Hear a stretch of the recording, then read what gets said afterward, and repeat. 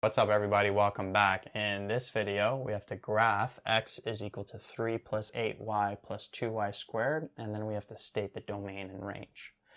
So notice that this is a strange looking relation, but notice it almost resembles a quadratic, only if the x and y's were interchanged. So we have x equals 3 plus 8y plus 2y squared. We can actually rewrite that as like x equals 2y squared plus 8y plus 3.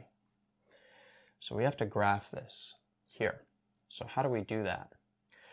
Well, notice that if we interchange the y's and the x in this relation, we would end up with a parabola. So if we do that, we'll have y is equal to 2x squared plus 8x plus 3. So notice that this is the inverse of this parabola. So if we can first graph the actual parabola,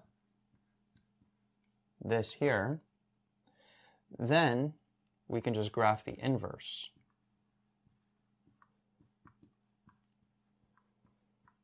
Of the parabola. And that would give us this here. So how can we do that? Well, let's first take this parabola and let's put it into vertex form. So we got y is equal to 2x squared plus 8x plus 3. Let's complete the square on this. So take out a 2, so we'd have x squared plus 4x plus 3. Half of 4 is 2, squared is 4, again, so plus 4 minus 4, so plus 3. And then we could take out this minus 4 from the bracket. Minus 4 times 2 gives us negative 8. This is plus 3. This would end up being x plus 2 squared. Minus 8 plus 3 gives us negative 5. So this here is the vertex form of 2x squared plus 8x plus 3. So, yeah, let's actually rewrite this up here. Like that. And then if we want to graph this, let's make a table of values. So, if we make a table of values, we want to put the vertex in the middle. What's the vertex here? It's negative 2. And negative 5. So that would go in the middle. So we'd have negative 1 and 0, and then we'd have, or actually to the left of negative 2 is negative 3, negative 4, and then we'd have negative 1 and 0. So if we plug in negative 4 for this x value, negative 4 plus 2 is negative 2, negative 2 squared is 4, times 2 gives us 8, 8 minus 5 gives us positive 3. Plugging in negative 3 here, negative 3 plus 2 is negative 1, squared is 1 times 2 minus 5 gives us negative 3. And then negative 1, that would be positive 1 squared times 2 minus 5 gives us negative 3. And then 0, 4, 8 minus 5 gives us positive 3. So notice it's nice and symmetrical. So we can graph this here. Let me think about how to set this up. It's probably best to set it up like that. So we'd have 1, 2, 3, 4, 5. 1, 2, 3, 4. 1, 2, 3.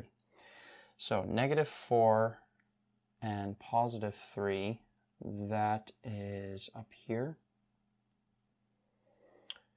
Negative 3 and negative 3, that is down here. Negative 2 and negative 5, that's down here. Negative 1, negative 3 is over here. And then 0 and 3, that is up here. So this parabola looks something like this.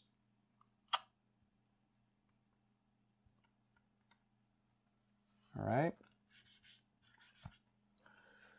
So that's that. And then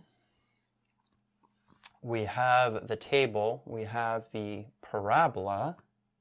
This here is going to be the inverse of this because the x and y's are just interchanged.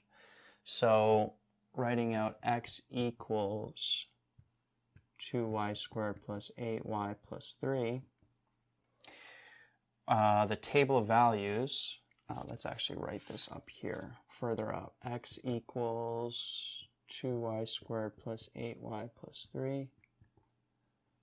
The table for it, because this is the inverse of that, it's just going to be this table, but the x and y values interchange. So we're going to have 3, negative 4, negative 3, negative 3, negative 5, negative 2, negative 3, negative 1, and 3, and 0, like that.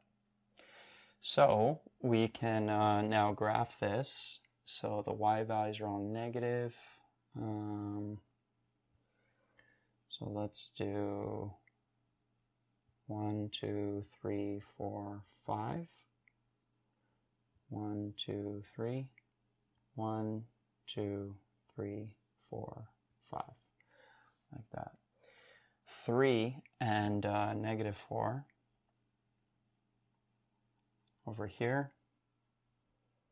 Negative 3 and negative 3, that is over here. Negative 5, negative 2, that's like here.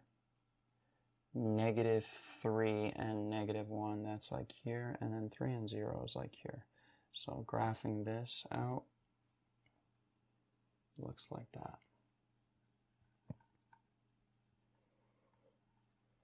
So that is the graph of this, right? So first we graphed the parabola, we interchanged the x and y's, graphed the parabola, and now this is the inverse of that. So we sort of made, we rearranged the question. We sort of made our own question, graph the parabola, and then graph the inverse. But this is the answer to the question. Now what's the domain and range of this going to be? We didn't state the domain and range of the parabola because we didn't need to. We have to state the domain and range of this, the actual inverse. So notice that the domain is x can be anything, but x has to be greater than or equal to negative 5. All the x values have to be greater than or equal to negative 5. And the range is YER. Y can be anything, right? So that's the graph of this, and then that's the domain and range.